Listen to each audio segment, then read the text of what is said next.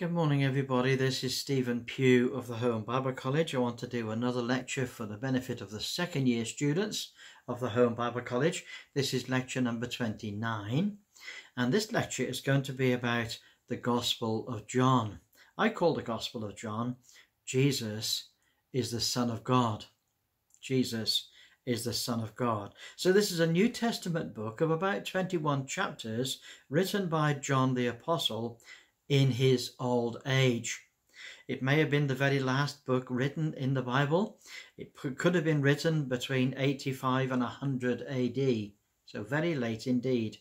John wrote to counter the false teaching that downgraded Christ and emphasized his humanity to such a point that he was looked upon only as a human being, a prophet of the Lord. And John writes to show that Jesus of Nazareth is the Christ, the Son of God. He is the Messiah. He is the Word of God. And John brings before us 8 signs that authenticate his ministry. Now 7 is the number of creation, and John shows that the Lord will bring in a new creation. The first 3 Gospels were called Synoptic Gospels because they all write from the same point of view and approximately in chronological order. But John's Gospel is different. John is writing to give a record of the signs of Christ, and he gives them in a particular order. So John uses very simple language, but it conveys the most profound truths. John presents a simple chronological sequence. He talks about the first day, the second day, the third day, the next day, and so on. Now, although John is showing the deity of Christ, his humanity is not forgotten. For example, he talks about Jesus being wearied with his journey. The name Jesus is the main title of Christ, or the main name of Christ, and John gives his own reason why he wrote the Gospel. In chapter 20, he says that the reader might believe, might have faith in Jesus, believing that he is the Christ, the Son of the living God, and that through faith the believer may have eternal life. Now, John's favourite word is believe, and it's used over 100 times. Eternal life occurs 35 times, but only 12 times in the other Gospels. So eternal life is a central theme. May I say that eternal life is not Christian salvation. Eternal life is immortality, and it's in contrast to mortal life. Some of the ways in which the writer John conveys the idea of eternal life is in the present tense, but then that's an idiosyncrasy of the prophets, where they used the tenses to indicate the certainty of something happening.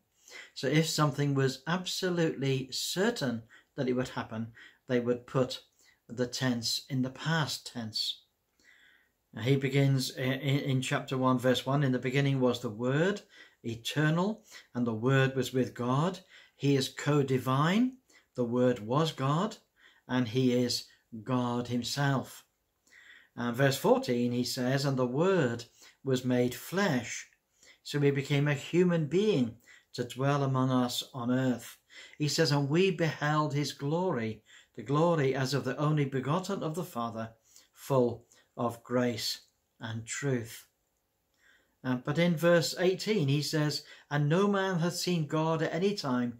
Unseen is the only begotten Son of God, which is in the bosom of the Father. Christ hath declared him. He hath revealed him. So Christ himself, Jesus, is the revelation of the Father. In fact, when we go through John's Gospel, we'll see that's a recurring theme. The relationship that he has with the Father is a recurring theme that continually is emphasized by Christ. But let's come back to the signs. There are 8 signs in John's Gospel, and all of them have a significance. They have a significance to Israel's past, and they have a significance to Israel's future. So, for example, in the first sign, we see that the Lord turns water into wine. That's the water in the well. He turns water into wine. In the second sign, he turns health for a son that's very sick. In the third sign, we see the healing of a lame man.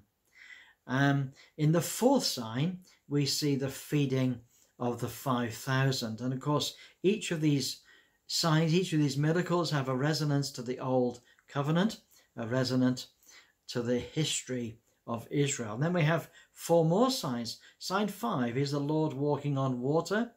Sign 6 is the Lord giving sight to a blind man. Sign 7 is Lazarus being raised from the dead. And the last sign is where the Lord brings fish from the sea. So and we could go into them. There's a tremendous depth of significance and meaning in these signs.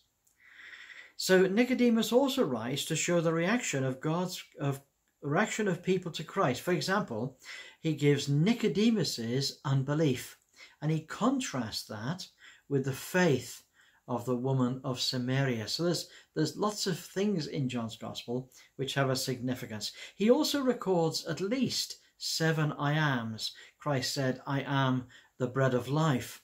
I am the light of the world. I am the door of the sheep. I am the good shepherd. I am the resurrection and the life. I am the way, the truth, and the life. And I am the true vine. These are just 7. There are many other I ams of Christ found in the Gospel. Now, the Gospel has 2 parts. The central idea is found in chapter 6. The situation John describes here is a picture of the situation of today, the church age. John says, Christ is now separate from his people. He's up in the mountain, and they, Israel, are on Gentile waters, but he's coming back. And the Lord is coming back for Israel, who are struggling with the nations. Now, John's Gospel has 3 fundamental parts. We have the introduction to Christ, the Messiah, Jesus the Messiah. We have the signs of Christ, the signs of his messianic authority and power. And then we have the signs in relation to his death and resurrection. So those are the 3 parts of John's Gospel. It isn't going to be possible for me to go through all of the details of the Gospel in this session just now, but just suffice to say, this is an exceedingly rich book to read. Of course, all the Bible's rich, but this is exceedingly rich. And let's just talk about these signs just for a moment.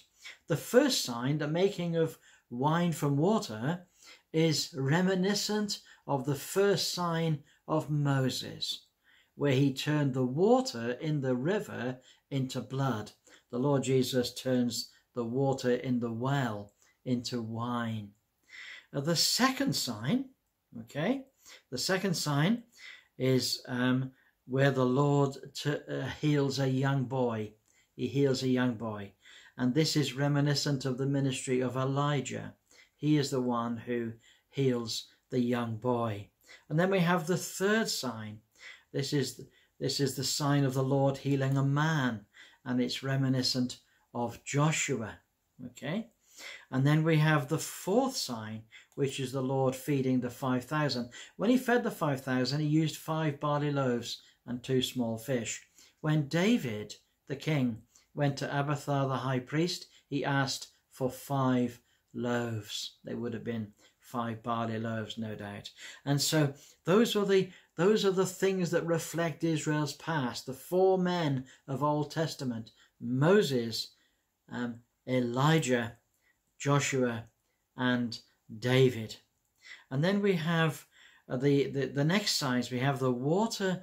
The Lord provides water on the 6th sign.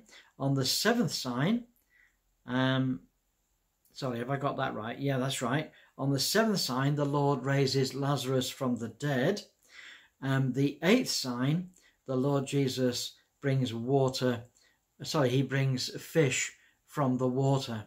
So each of these are reminiscent of the future of Israel, where the Lord Jesus will set them at liberty and he will feed them and he will be their God. So there we are. There's the signs of John's Gospel, an exceedingly rich field of meditation and study. Well, we look forward to speaking to you next time, and we wish you every blessing. Have a great day, everybody. Bye for now.